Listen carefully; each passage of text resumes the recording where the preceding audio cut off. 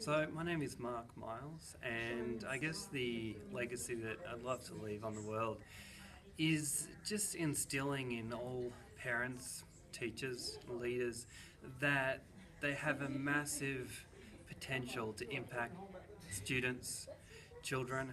And I guess when I was growing up, I really had some negative associations around learning and I guess my own worth as a person. And any time that we're labeling people slower learners or people with challenges or difficulties, it can really impact someone as to how they grow up, what they think about themselves. And for me, it's been a big journey of discovery, realizing that your worth is not tied to your abilities. Your worth is not tied to how much you succeed in life or how much money you make or anything like that. But I really encourage all parents and all teachers and educators that what you say to people and how you say it and what you say to kids will really frame their beliefs for how they grow up.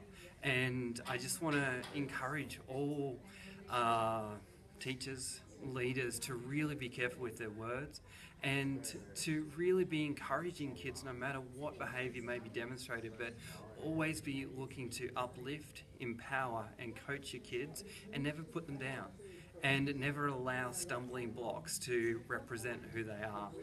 And always remember that everybody has inner potential that as adults we can help kids manage, and we need to keep reminding them that kids really have so much that they can contribute to the world.